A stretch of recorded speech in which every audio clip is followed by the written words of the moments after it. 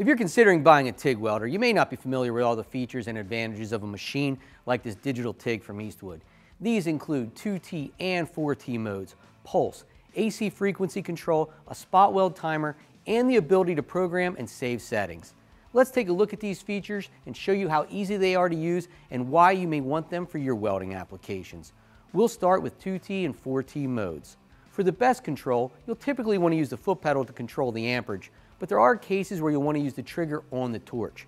Remember, the foot pedal allows you to control the amperage as you weld, where the torch trigger is basically an on and off switch. But with this TIG, you do have more torch control.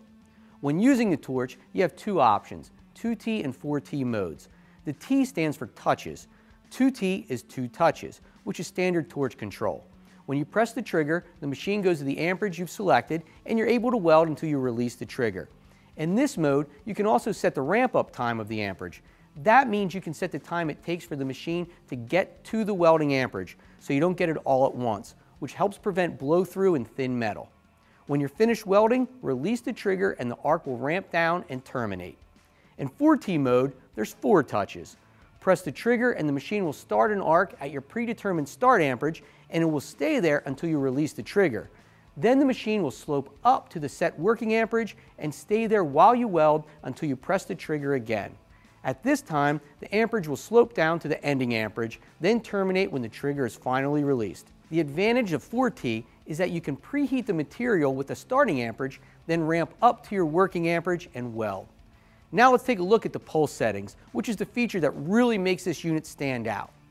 This digital TIG has both AC and DC pulse settings. Remember, DC is for welding steel and AC is for welding aluminum. This feature allows you to control the arc by fluctuating the amperage up and down. If you watch someone TIG weld and they're repeatedly moving the pedal up and down at a steady pace, they're basically doing their own pulse. You can program this digital TIG to do this for you automatically with exact precision. You're able to control the minimum and maximum amperage along with how frequently and how long the pulse takes place. This is useful when you're welding thin material where you want to minimize distortion, prevent blow-through, or focus an arc on the edge of a piece of metal. It's also great for precision work like roll cages. It allows you to precisely dial in the machine and use the torch trigger rather than continually working the foot pedal to control the amperage. But you can still use the foot pedal, which is nice when you need less heat, like if you're getting near the end of a piece of metal and it's getting hot, you can let off the pedal to lower the amperage. This TIG really makes it easy to program because it's easy to understand since you can see the settings as a chart rather than a bunch of individual knobs.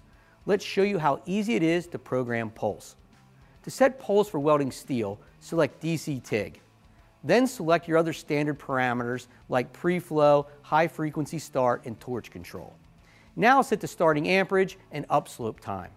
We'll set the peak amperage and pulse percentage, which is what the pulse feature will perfectly control.